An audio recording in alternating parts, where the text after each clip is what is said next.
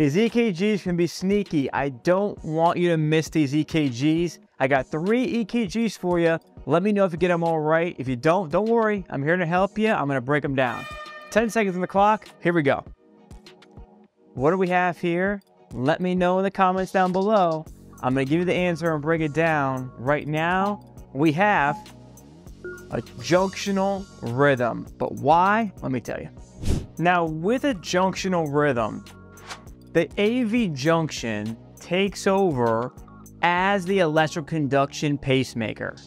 So everything above the AV junction has failed. This fail-safe method of the heart, meaning SA node, AV node, ventricles.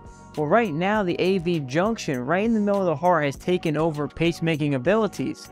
When we have a junctional rhythm, the intrinsic rate of the AV junction when it's in charge is 40 to 60 beats per minute. So those are our first hallmark signs. Now the big thing here is this rhythm is regular. So the pattern is regular. The QRSs are narrow, the pattern's regular, but the P wave, that's the key.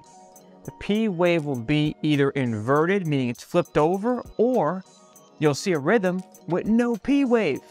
That's the hallmark of junction. The rate, the P wave, the regularity, junctional rhythm. Now here's our second EKG. 10 seconds on the clock. Here we go. Let me know in the comments down below. You get it right, get it wrong. I'm here to help you out if you do. I got your back. And this right here is second degree type 1 heart block, also known as a winky block. Let me tell you why it is. Now, with second degree type 1 heart block, the big key feature here, it's a heart block, which means we are dropping beats, which means you're going to see a P wave all by itself, and there's no QRS attached to it. The conduction is dropped, and there's no QRS, and the P wave is just sitting there by itself. That's what we look at with these heart blocks, right? Now, remember what I always tell you, my friends. Look at the PRI. It tells you everything. The PRI of second degree type 1, aka a nickname for it is the winky block, is just longer until the beat drops. So you're going to notice that the PRI is going to get longer in duration and longer in duration and longer in duration until the beat drops. That's how you figure it out and know on tests or on the field that is a second degree type 1. Now we see it. What do we do about it? Well, if the patient is more stable, we could test out something like atropine to bring the rate up. If we see this rhythm in the patient unstable, meaning their vital signs are unstable, then we would go with transcutaneous pacemaking with the life pack. EKG number 3, 10 seconds on the clock. Here it is. This EKG. What do you think about it? Let me know in the comments down below. Did you get it right? Did you get it wrong? I'm going to help you either way. This EKG right here is SVT, supraventricular tachycardia. Let me tell you why it is, and let's learn more about it.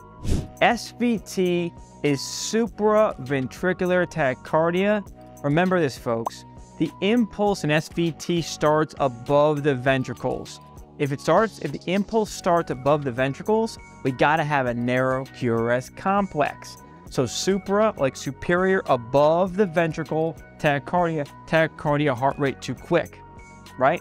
So that's an easy way to differentiate between SVT and like a ventricle impulse. EKG originates in the ventricles. It's a wide QRS. If the EKG originates above the ventricles, anywhere, it's gotta be narrow at origin, right?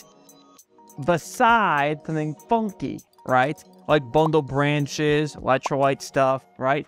Just that baseline knowledge. We understand that first, we can go more advanced. Cool? All right, good. So, SVT, narrow QRS complex. I put here that it is regular.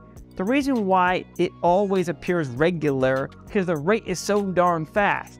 So the rate on SVT is 150 to 250 beats per minute. And when I've seen it out in the field, it's usually around 180, 170s, 190s usually. It's even closer to 200 usually is what you'll see. Now, SVT is thought of as a grouping of tachycardias. Basically, our goal with SVT in EMS is to lower the heart rate. We can do that with medications, like adenosine, for example, or we can do it by, shocking the patients. For example, doing a synchronized cardioversion. If they're more stable, we can try adenosine. If they're more unstable, then we would do synchronized cardioversion. Put the pads in the patient and shock them, right?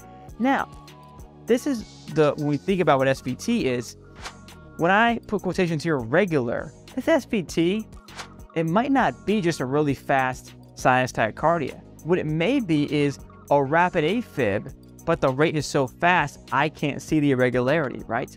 It could also be an atrial tachycardia, because it's so fast, we can't see P waves. It could also be a junctional tachycardia. Again, we can't see P waves, and it's so fast, we can't see if it's regular or irregular. So this is a treatment plan when we see an SVT with a narrow QRS complex and how we handle it. Now, you will encounter SVTs often in the field, and the most common reason why you would see it is because someone has a heart abnormality, an accessory pathway in their heart, and they'll get flare-ups of SVT. So you will see that actually pretty often in EMS. I've actually created an entire EKG masterclass. In the first link in the description, this is what I give to all my students getting ready for paramedic school or advanced EMT school that want to learn EKGs. Now, in that masterclass, it is 2 hours and 40 minutes of material just on EKG interpretation, understanding basic EKGs. I go over every single rhythm in great detail. I show examples. I go through all of the electrical physiology, all of the anatomy that you need to know, every aspect of EKGs. And the reason I've done this is because so many students fail out of advanced EMT or paramedic school due to cardiology and EKGs. And I do not want that to be you. You get access to the entire presentation, the masterclass presentation. You get access to the EKG quiz to go over the material, and you also get access to all the slides. So all the slides are also included with the presentations. You have instant notes from me to you. It's the first link in the description down below. I look forward to your success.